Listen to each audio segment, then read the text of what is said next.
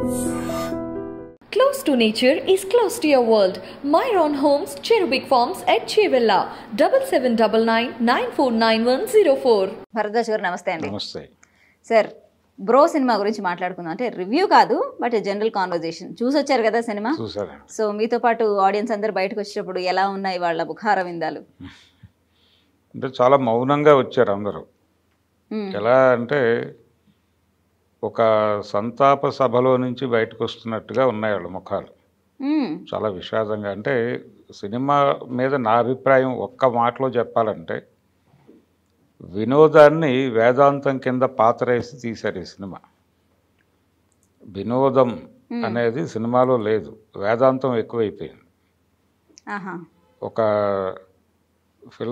Philosophy క్లాస్కి వెళ్ళి కూర్చుని బయటకు వచ్చి, ఫిలాసఫీ కూడా కాదు నిజానికి వేదాంతమే, ఒక వేదాంతం ప్రవచనానికి వెళ్ళి బయటకు వచ్చేటువంటి శ్రోతల్లా ఉన్నారు అందరూ. ఈ సినిమాలో టోటల్గా పవన్ కళ్యాణ్ క్లాస్ అంతే. అది పవన్ కళ్యాణ్ ఫ్యాన్స్కి నచ్చదు కదా మరి? నచ్చలేదు, వాళ్ళు కూడా బాధపడుతున్నారు. బయటకు అంటలేదు కానీ మనసులో బాధపడుతున్నారు వాళ్ళు. ఇంకా చాలామంది, అంటే ఫ్యాన్స్ మాత్రమే కాదు కదా సినిమా కనెక్ట్ అవ్వాల్సింది ఆడియన్స్కి. ఫ్యాన్స్ కూడా బయటకు వచ్చి మొహమాటానికి పర్లేదు అంటున్నారు. పర్లేదు అంటున్నారు కానీ మనసులో బాధ ఉంది వాళ్ళకి, సినిమా దెబ్బతింది అని. ఒక రకంగా త్రివిక్రమ్ ఇబ్బంది పెట్టాడు ఈ సినిమాని అనుకోవాల్సి వస్తుంది. ఎలాగా అంటే ఒక చిన్న మ్యాజిక్ మీద ఆధారపడి సినిమా తీశారు తమిళ్లో. అవును. జనరల్గా ఒక కుటుంబంలో ఒక కుటుంబ పెద్ద చనిపోతే ఆ బాధ్యతలు ఎవరో ఒకళ్ళు భుజాన్ని వేసుకుని ఆ కుటుంబాన్ని ముందుకు తీసుకెళ్తారు. ఒక పార్టీ పెద్ద చనిపోతే ఎవరో ఒకళ్ళు ఆ పార్టీని భుజాన్ని వేసుకుని ముందుకు తీసుకెళ్తారు, ఏది ఆగదు. ఎన్టీ రామారావు గారు ఒకసారి మీ తర్వాత తెలుగుదేశం పార్టీని ఎవరు నడుపుతారు అని అడిగితే ఒక దుర్మార్గమైన స్టేట్మెంట్ ఇచ్చాడు ఆయన. అన్రియలిస్టిక్ స్టేట్మెంట్ ఇచ్చాడు ఆయన. ఆయన ఏమన్నాడంటే, ఇది నాతోనే పుట్టింది నాతోనే పోతుంది అన్నాడు. అది పేపర్లో వచ్చింది, చాలా పెద్ద కవరేజ్ దానికి. ఆనాటి పేపర్లు చదివిన వాళ్ళందరికీ గుర్తుండే ఉంటుంది ఇది. తెలుగుదేశం పార్టీ మీ తర్వాత ఎవరు అన్న ప్రశ్నకి ఇది నాతోనే పుట్టింది నాతోనే పోతుంది అని చెప్పాడు ఆయన చాలా స్పష్టంగా. ఆయన ఏ స్టేట్మెంట్ ఇచ్చినా కానీ అది హెడ్డింగ్ పెట్టుకోవడానికి అనువుగా చెప్పేవాడు ఆయన.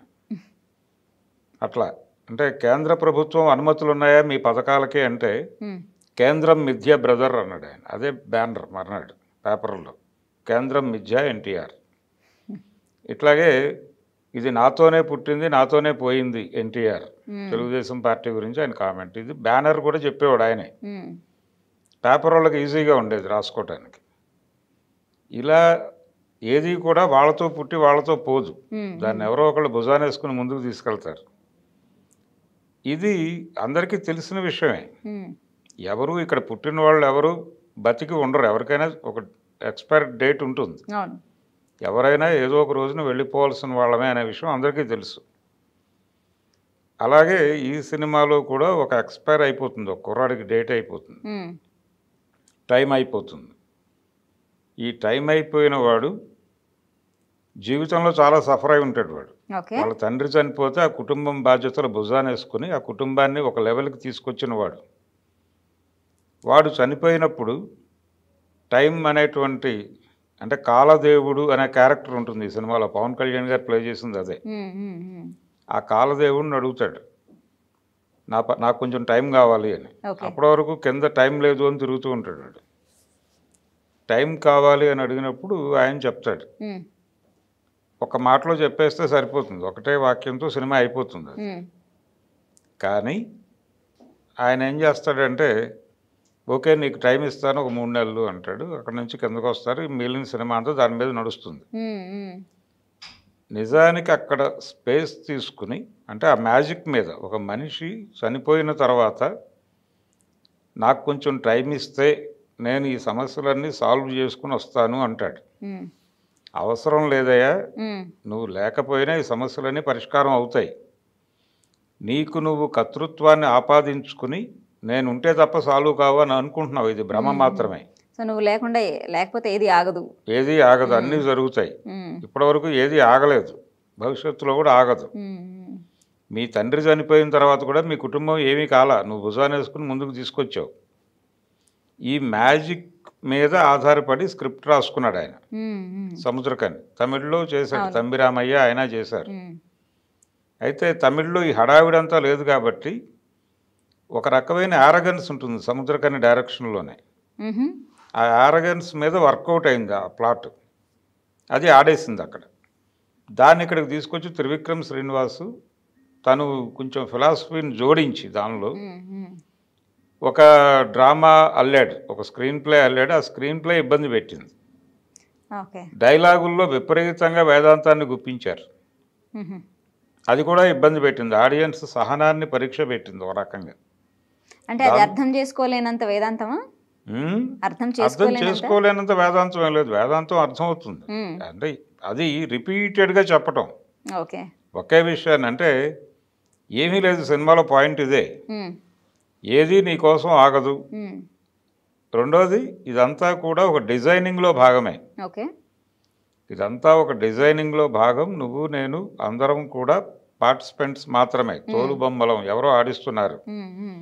విధి చేతిలో కీలు బొమ్మలం, ఏదో మనమే చేస్తున్నామని భ్రమపడతాం కానీ ఏమీ ఉండదు అక్కడ, మనం చేసేది ఏమీ ఉండదు, అంతా డిజైన్డ్ ప్రోగ్రాంలో మనం ఉన్నాం అనేది చెప్పడం కోసమే సినిమా. నువ్వు ప్రతిదీ నీకు ఆపాదించుకోకు, నీకు సంబంధం లేకుండా కూడా చాలా జరుగుతాయి, నీ కుటుంబంలోనే జరుగుతాయి. నువ్వు ప్రతిదీ నా కంట్రోల్లో ఉందని అనుకుంటావు, అంతవరకే. అనుకోవటం వరకు నీ బాధ్యత తప్ప ఏది నీ కంట్రోల్లో ఉండదు అనేది అవతల క్యారెక్టర్కి అర్థం చేయించడం సినిమా. దీన్ని కొంచెం లైఫ్ మీద సెటైర్ వేస్తూ నడపచ్చు.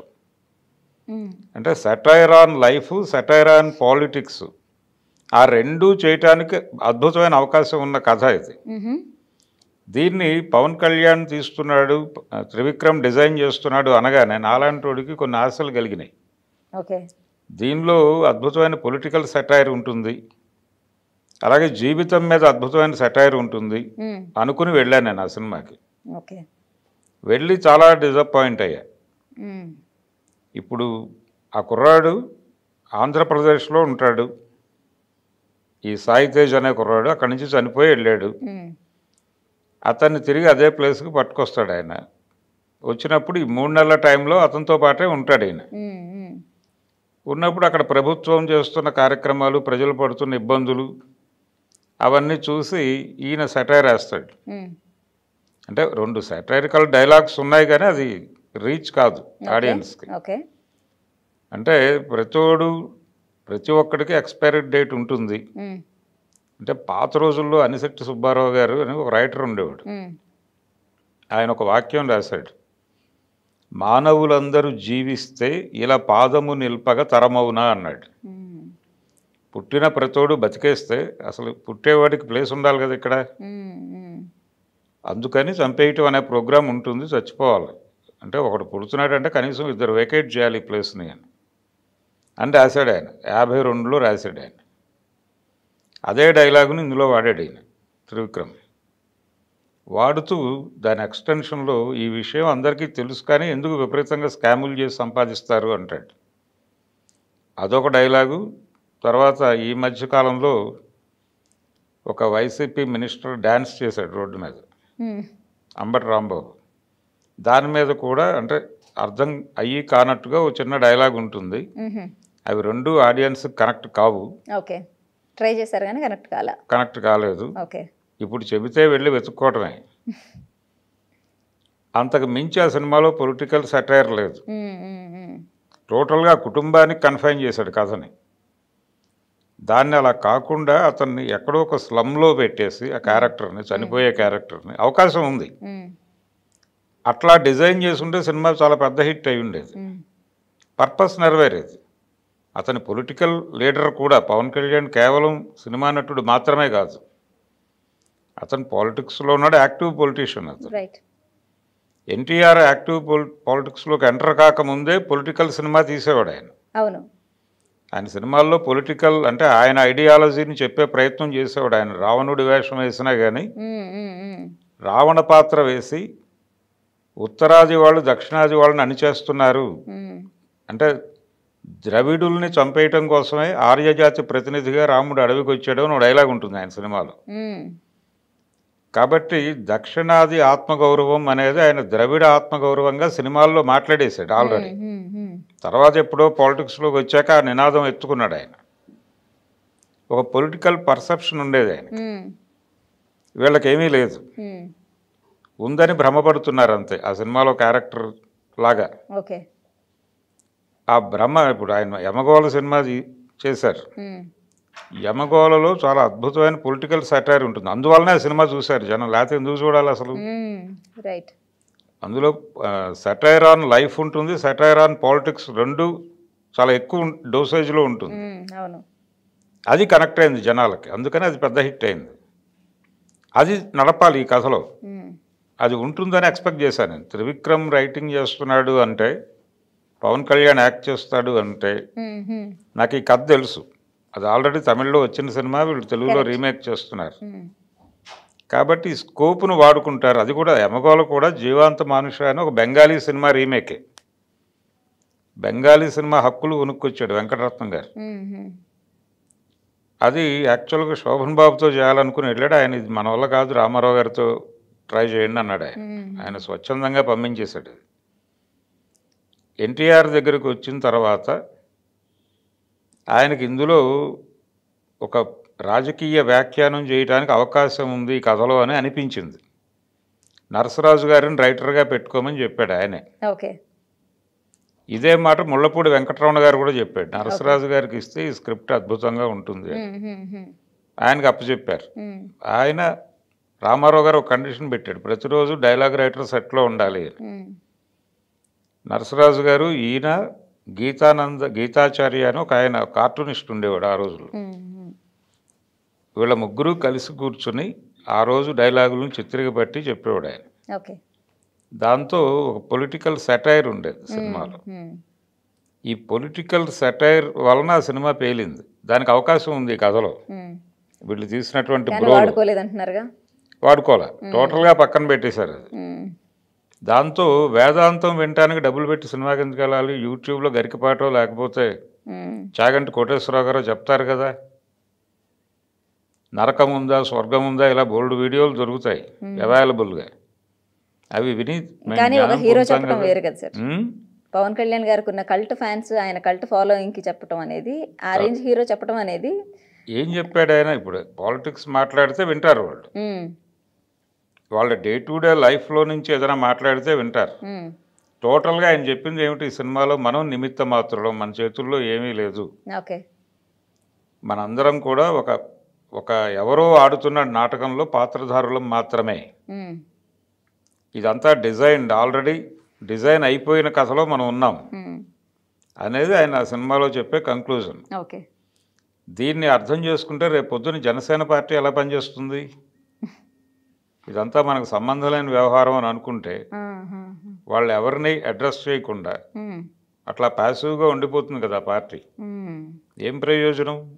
ఆయన యాక్టివ్ పొలిటీషియన్గా ఉండి లేదు ప్రజలకు ఆ శక్తి ఉంది అని చెప్పాలి.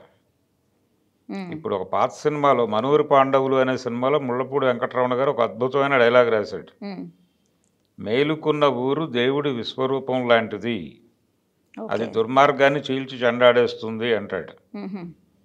అలాంటి డైలాగ్ ఒకటి పెట్టి జనాలకు అప్పచెప్పాలి కదా బాధ్యత. అసలు ఈ సినిమాలో స్ట్రైట్ విలన్ ఎవరు ఉండరు. బ్రో అనే సినిమాలో స్ట్రైట్గా ఒక క్యారెక్టర్కి ప్యారలల్గా ఉండే విలన్ ఎవడు ఉండడు. అందరూ కూడా వాళ్ళ పరిస్థితుల రీత్యా దుర్మార్గంగా ఉన్నట్టు కనిపిస్తారు, కానీ వాస్తవంగా దుర్మార్గులు కాదు వాళ్ళు, సందర్భానుసారంగా అలా ఉంటారు. ఇటువంటి కండిషన్లో ఉన్న అన్ని పాజిటివ్ క్యారెక్టర్లే సినిమాలో. ఒక ఘర్షణ ఉండదు, ఎవరితోనూ ఘర్షణ ఉండదు, ఘర్షణ కూడా వెంటనే పరిష్కారం అయిపోతూ ఉంటుంది. దీంతో ఎందుకు చూడాలి ఈ సినిమా అనుకుంటాడు ప్రేక్షకుడు. సినిమా లక్ష్యం ఏమిటి? థియేటర్లో కూర్చోబెట్టిన ఆడియన్ని ఎమోషనలైజ్ చేయాలి ఏదో పద్ధతిలో. ఎమోషనల్ కాకుండా ఏదో ప్రవచనం వినటానికి వచ్చినట్టుగా ప్రేక్షకుడు ఉంటే వాడు బయటకు వచ్చేటప్పుడు ఎలా ఉంటాడు? ఎమోషనల్గా లేదా ఎక్కడ కూడా లేదు. అంటే కుటుంబము, దాని తాలూకా బాధలు, అంటే చెల్లెళ్ళు అన్న వాళ్ళ మధ్య అనుబంధాలు, ఇలాంటి సన్నివేశాలు ఉన్నాయి కానీ అన్నీ రొటీన్గా చూసినవే. ఓకే. కొత్తగా ఏదైనా చెప్పాలి కదా సినిమాలో, అది లేదు, కొత్తదనం లేదు సినిమా. పవన్ కళ్యాణ్ గారి బ్రాండ్ కనిపించలేదా ఈ సినిమాలో? ఆయన బ్రాండ్ ఉండాలి అనే ఉద్దేశంతో ఆయన నటించిన పాత పాటలు, పాత గెటప్పులు అన్నీ వేయించి ఆయనతో విపరీతంగా డ్యాన్స్లు అవి చేయించారు. కానీ అవేవి కూడా వర్కౌట్ అవ్వవు. మెయిన్ పాయింట్ బలంగా ఉంటే ఇవన్నీ కూడా ఉపయోగపడేవి. ఊరికనే ఆయన నుంచోబెట్టి ఏదో కష్టపెట్టినట్టుగా అనిపించింది నాకు. ఉపయోగపడవు ఆ సినిమాకి అవేవి కూడా. పవన్ కళ్యాణ్ కాకుండా ఇంకెవరిని పెట్టినా అది నడిచిపోయేది ఆ కథ. ఓకే. పవన్ కళ్యాణ్ని పెట్టినప్పుడు ఆయన పర్పస్ ఒకటి ఉంటుంది కదా, అది ఆయన నెరవేరాలి కదా సినిమాలో. ప్రవచనం చెప్పడం కోసం కాదుగా సినిమా.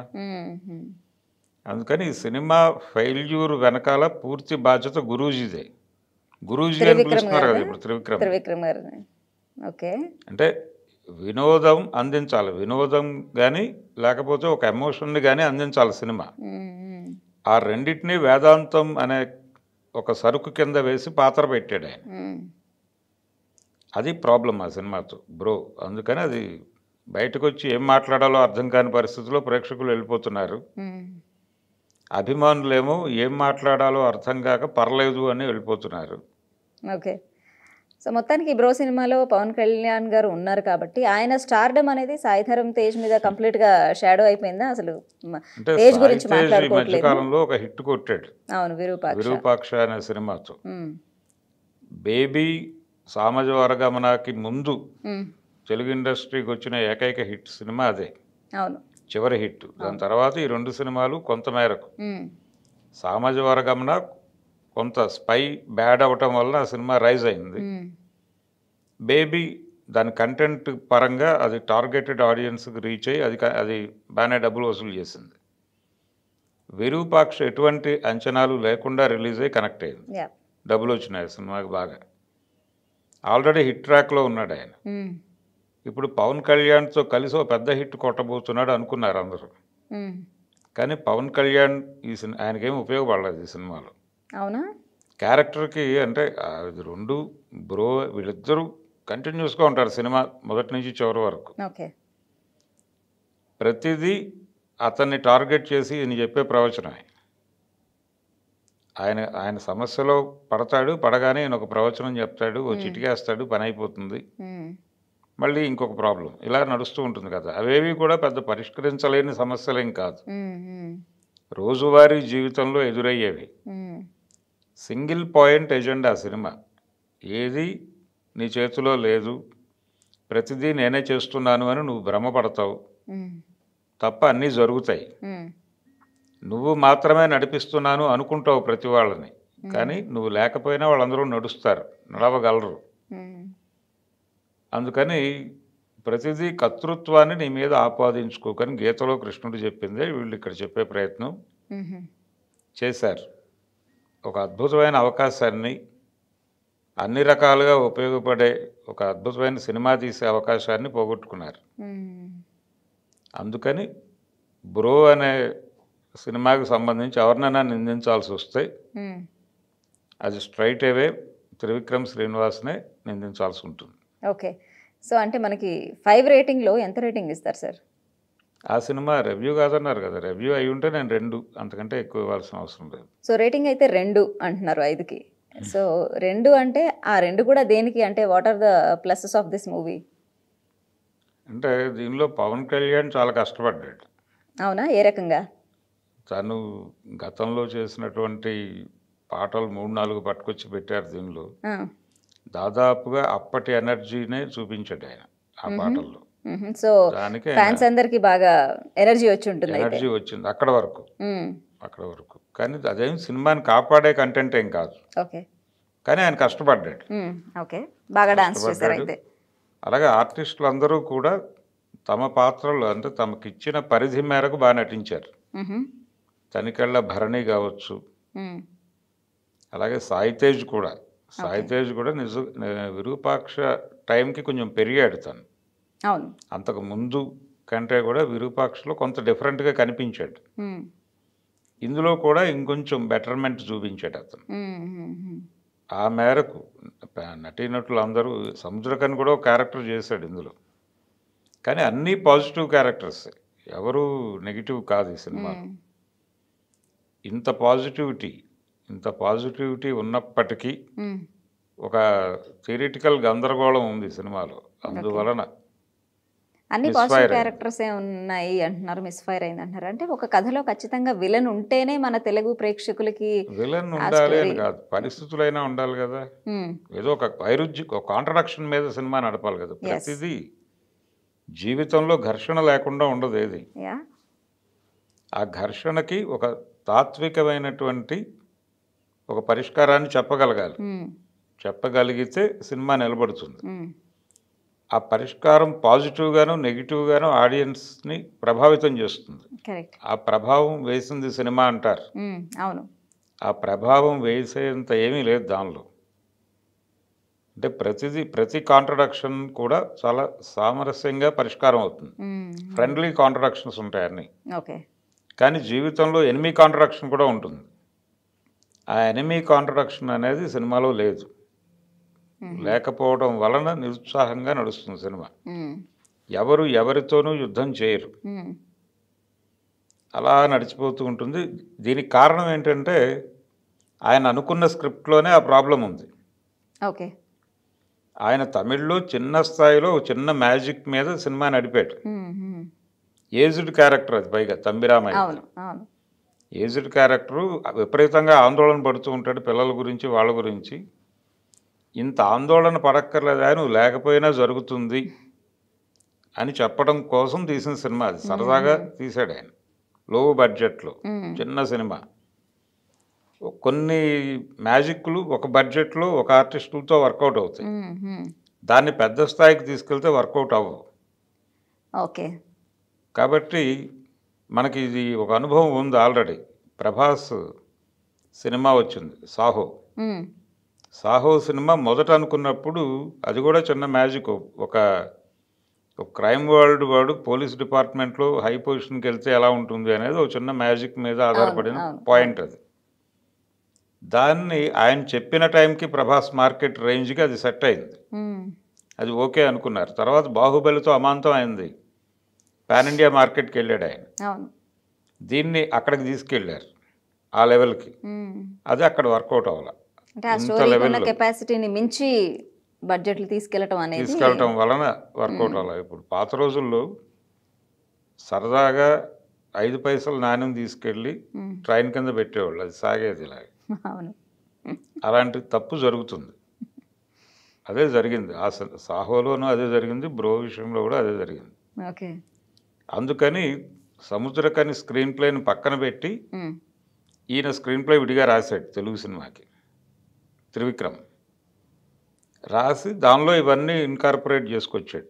పవన్ కళ్యాణ్ ఇమేజ్ని వీటన్నిటిని దృష్టిలో పెట్టుకుని, పవన్ కళ్యాణ్ ఇమేజ్ని మాత్రమే దృష్టిలో పెట్టుకున్నాడు, కానీ ప్రజెంట్ ఆయన ఏమిటి అనేది పట్టించుకోవాలి. ప్రజెంట్ ఆయన ఒక పొలిటీషియన్, యాక్టివ్ పొలిటీషియన్ కాబట్టి పబ్లిక్ని అడ్రస్ చేయాలి. పబ్లిక్ ఎక్స్పెక్ట్ చేస్తుంది సినిమాలో నుంచి. ఆ ఎక్స్పెక్టేషన్స్ ఎప్పుడైతే లేవో సినిమాలో వాళ్ళు రిజెక్ట్ చేస్తారు. ఇదేమిటి ఇంత ప్యాసివ్గా ఉంది సినిమా అనుకుంటారు వాళ్ళు. ఏదో ఒక సెటైర్ ఉండాలి. ఇప్పుడు రామారావు గారు లావారిస్ అనే సినిమాని నా దేశంగా రీమేక్ చేశాడు. లావారిస్కి ఈ సినిమాకి ఏ సంబంధం ఉండదు, ఒక లైన్ తప్ప. ఆయన ఇందిరాగాంధీని టార్గెట్ చేస్తూ డైలాగులు నడుస్తాయి సినిమాలో. 30 ఏళ్ల నీ రాజకీయ అనుభవాన్ని నేను 3 నెలల్లో అవపోసన పట్టాను, ఇలాంటి డైలాగులన్నీ ఉంటాయి. అవన్నీ వర్కౌట్ అయినాయి స్క్రీన్ మీద. థియేటర్లోకి వెళ్ళిన ఆడియన్స్ జనరల్ ఎన్టీఆర్ని చూడటానికి వెళ్ళలేదు, తెలుగుదేశం పార్టీ పెట్టి పొలిటికల్గా యాక్టివ్ అయిన ఎన్టీఆర్ని చూడటానికి వెళ్ళారు. వాళ్ళు ఈ డైలాగులు వచ్చినప్పుడల్లా ఏళ్ళు వేయటం మొదలుపెట్టారు. దాంతో ఆ సినిమా విపరీతంగా డబ్బులు కలెక్ట్ చేసింది ఆ టైంలో. అలాంటి మ్యాజిక్ చేయటానికి స్క్రిప్ట్లో బోల్డ్ స్కోప్ ఉంది, దాన్ని అలా నిరుపయోగంగా వదిలేశాడు ఆయన. అద్భుతంగా వాడుకుని ఉండొచ్చు. అతను ఒక స్లమ్లో పుట్టిన కుర్రాడిగా చూపించి సాయి తేజ్ని చూపించి అక్కడ లోకల్ ప్రజలు ప్రభుత్వంతో పడుతున్న ఇబ్బందులు. సరదాగా ఒక సీన్ చెప్తాను నేను. ఒక బార్కి వెళ్తాడు అతను. బార్ సీన్లు ఉన్నాయి దీనిలో. ఇద్దరు అంటే కాలదేవుడు ఆయన కలిసి ఒక బార్కి వెళ్ళి మందు కొట్టడం అనే సీన్ ఉంది. దాన్ని ఒక వేరే చోట పెట్టి ఏపీలో రకరకాల బ్రాండ్స్ వచ్చినాయి ఇప్పుడు, బూమ్ బూమ్ బీర్లు ఇలాంటివి. అలాంటి దాని మీద ఒక సెటైర్ వేయొచ్చు అక్కడ, అది తీసుకొచ్చి జనాలు కనెక్ట్ అయ్యేవాళ్ళు. ఇలాంటి అద్భుతమైన అవకాశాలు అనేకం ఉన్నాయి. ఏది వాడుకోలే, కనీసం ఆలోచించి కూడా ఉండడం. నేను ఈ సినిమా ఈ లైన్ అనుకున్నప్పుడు యమగోళ లెవెల్లో హడావిడి చేయదగ్గ అవకాశం ఉంది ఈ కథలో. పవన్ కళ్యాణ్ ఈ సినిమా ద్వారా ఏపీ పాలిటిక్స్లో కూడా ఓ ప్రభావం వేస్తాడు, అసలు అందుకనే సెలెక్ట్ చేసి ఉంటారు ఈ కథనే అనుకున్నాను. తీరా థియేటర్లోకి వెళ్ళి చూస్తే ఏమీ లేదు దానిలో. కనీసం వేరే పద్ధతిలో ఎమోషన్స్ కూడా ఏమీ లేవు సినిమాలో. అందుకని బయటకు వచ్చే జనాలు ఏదో సంతాప సభలోంచి బయటకు వస్తున్నట్టుగా వచ్చారు, బయటకు సైలెంట్గా, ఎవరితోనూ మాట్లాడుకోకుండా. ఒకటే ఏంటంటే రైట్ వింగ్ ఐడియాలజీ నడుస్తోంది కాబట్టి ఈ వేదాంతం ఏమైనా వాళ్ళకి కనెక్ట్ అవుతుందేమో అనుకోవడానికి కూడా లేదు ఆ సినిమాలో. సార్ మీరు ఒక మాట అన్నారు, ఒక చిన్న బడ్జెట్లో తీసిన సినిమా వినోదయ సీతం. సో దాన్ని తీసుకొచ్చి చాలా హై బడ్జెట్ మూవీ చేసి దాంట్లో పెద్ద స్టార్ని పెట్టి తీయటం మూలాన వచ్చిన కష్టాలు ఇవి అని అంటున్నారు. అంటే మనకి ఇంతకుముందు ఎప్పుడు మనకి ఒక మంచి ఎగ్జాంపుల్స్ లేవా అలాంటి ఒక చిన్న కథను తీసుకుని దాని స్క్రీన్ ప్లే మనకు అనుగుణంగా మార్చుకుని? నేను చెప్పిన జీవాంత మనుష అనే సినిమానే బెంగాలీలో చాలా చిన్న బడ్జెట్ సినిమానే, బ్లాక్ అండ్ వైట్లో ఉంటుంది, అది పైగా యూట్యూబ్లో ఉంది ఇప్పటికే ఆ సినిమా. అది ఆయన చనిపోతాడు, పైకి వెళ్తాడు. అది కూడా ఒక ఇంగ్లీష్ నావెల్ నుంచి తీసుకున్నారు. తీసుకుని ఆ పాయింట్ని బెంగాలీలో తీశారు. దాన్ని వెంకటరత్నం గారు చూసి తెలుగులోకి పట్టుకొచ్చాడు. నిజానికి అంతకుముందు అదే నవలని వాడి తెలుగులో దేవాంతకుడు అని ఒక సినిమా వచ్చింది పుల్లయ్య గారిది, అందులో కూడా ఎన్టీఆర్ఏ చేశాడు. అది యముడు ఎస్వీఆర్ చేశాడు. యమగోళ టైంకి ఎమర్జెన్సీ టైం, అది 76లో మొదలైంది ఆ సినిమా. ఎమర్జెన్సీ హడావిడి జరుగుతోంది, మొత్తం అందరినీ ప్రతిపక్షంలో ఎవరిని బయట ఉంచలేదు, ఆవిడ లోపల వేసేసింది ఇందిరాగాంధీ గారు. ఇటువంటి టైంలో ఇక్కడేమో వెంగళరావు గారి గవర్నమెంట్ ఉంది, కాంగ్రెస్ గవర్నమెంట్. ఆ టైంలో తెరకెక్కిన సినిమా అది. ఆ సినిమాలో స్ట్రైట్గా కాంగ్రెస్ మీద విమర్శలు ఉంటాయి. ఇంద్రుడు క్యారెక్టర్ని పట్టుకుని ఎన్టీఆర్ ఒక మాట అంటాడు, నువ్వు భూలోకంలో ఎవరైనా తపస్సు చేసుకుంటుంటే ఎక్కడ నా పదవికి ఎసరు పెడతాడో అనుకుని అక్కడికి అందమైన అమ్మాయిల్ని పంపించి వాళ్ళని చెడగొట్టి నాశనం చేయటం నీ ప్రోగ్రాం కదా. నువ్వే కాదు, మా భూలోకంలో చాలామంది కేంద్ర ప్రభుత్వ అంటే గుడ్ లుక్స్ కోసం ఇక్కడ కూడా అలాంటి సరఫరాలు చేసేవాళ్ళు ఉన్నారు అని చెప్తాడు. ఇలాంటివి అనేకం. అలాగే బర్త్ కంట్రోల్ ఆపరేషన్స్ ఎందుకు చేస్తున్నావు నువ్వని ఒక డాక్టర్ని బోన్లో నిలబడతారు నరకంలో. అంటే ఇన్ని ఆపరేషన్లు చేయకపోతే జీతం ఇవ్వనన్నారండి అంటాడు వాడు, ఆ డాక్టర్. అనగానే వెంటనే యముడు అడుగుతాడు, ఎవరు ఆ మాట ఉంది అంటే ప్రభుత్వం అంటాడు. వెంటనే ఎన్టీఆర్ మధ్యలో కల్పించుకుని, ప్రభుత్వం కాదండి, ఏ అధికార హోదా లేని యువజన నాయకుడు ఒక ఆయన ఉన్నాడు, ఆయన నిర్వాహకం ఇదంతా అంటాడు సంజయ్ గాంధీ మీద.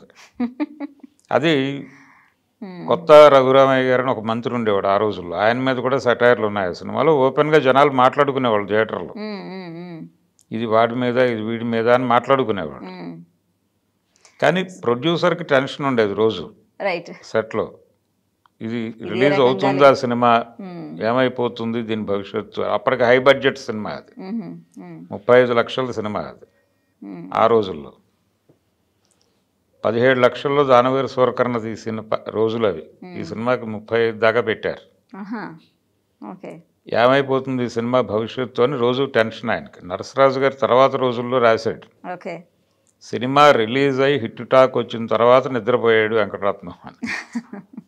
అప్పటిదాకా నిద్ర కూడా లేదు ఆయనకి. సో సేమ్ అదే చందంగా ఈ సినిమాలో చాలా ఎక్స్పెరిమెంట్ చేయడానికి, సెటైరికల్గా వెళ్ళడానికి, పొలిటికల్గా ఆయనకి ఫెచ్చింగ్ అవ్వడానికి, తీయడానికి చాలా స్కోప్ ఉంది. కానీ త్రివిక్రమ్ గారు వెళ్ళలేదు. ఎందుకంటే వాళ్ళకి తెలియకేమి జరుగుండదు కదా, కావాలనే అటువైపు వెళ్ళలేదు. కావాలని కూడా కాదండి, అంటే ఆలోచించి ఉండరు అనుకుంటున్నాను నేను. లేదు వెడితే ఏదైనా ప్రాబ్లం రావడానికి కూడా లేదు. అగ్రెసివ్గా ఉండటమే పొలిటికల్ లీడర్ ఇప్పటి ట్రెండ్ పొలిటికల్. అంటే దాదాపు ఇక్కడ ప్రభుత్వం రాజ్యం చేస్తున్న రోజుల్లో, ఎమర్జెన్సీ రోజుల్లోనే వాళ్ళు ఆ ప్రయోగం చేశారు, ఆ ధైర్యం చేశారు. ఆ తర్వాత రాజమౌళి ఎన్టీఆర్తో చేసిన యమదొంగలో కూడా పొలిటికల్ సటైర్ ఉండదు.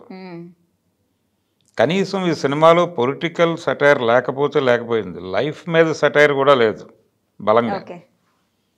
సటైర్ ఆన్ లైఫ్ అయినా ఉండాలి బలంగా. కొంచెం బ్లాక్ అండ్ వైట్లోకి వచ్చేసి నగ్నంగా జీవితాలను చూపించి అద్భుతమైన సటైర్ చేయొచ్చు. ఆ ప్రయత్నం కూడా జరగలే. అంతవరకు ఆ కుటుంబం వరకు కన్ఫైన్ అయిపోయింది కథ. దాంతో ఆ ప్రధాన పాత్రకి వాళ్ళ ఫ్యామిలీ మెంబర్స్కి మధ్య ఉన్నటువంటి మిస్అండర్స్టాండింగ్స్, వాళ్ళని అంచనా కట్టడంలో ఇతను ఫెయిల్ అయిన పద్ధతి అక్కడ తిప్పేస్తాడు కథని. అసలు అక్కడి నుంచి గోడలు పగలగొట్టి బయటకు తీసుకొచ్చి ఉంటే అద్భుతమైనటువంటి పబ్లిక్ మూవీ అయి ఉండేది. అది జన జీవితాలతో సంబంధం ఉన్న సినిమా అయ్యేది కనీసం. ఆ ప్రయత్నం కూడా జరగల. అందుకని టోటల్గా బ్రో అనే సినిమాకి సంబంధించి అక్యూజ్డ్ ఎవరు అంటే ఆయన పేరే చెప్పాలి, త్రివిక్రమ్ శ్రీనివాస్ పేరే చెప్పాలి. గురూజీ శిష్యులకు ఇచ్చిన ఒక రకమైనటువంటి ధోకా అనొచ్చు దీన్ని. Right sir, thank you very much Bharadwaj గారు. నమస్తే అండి. నమస్తే.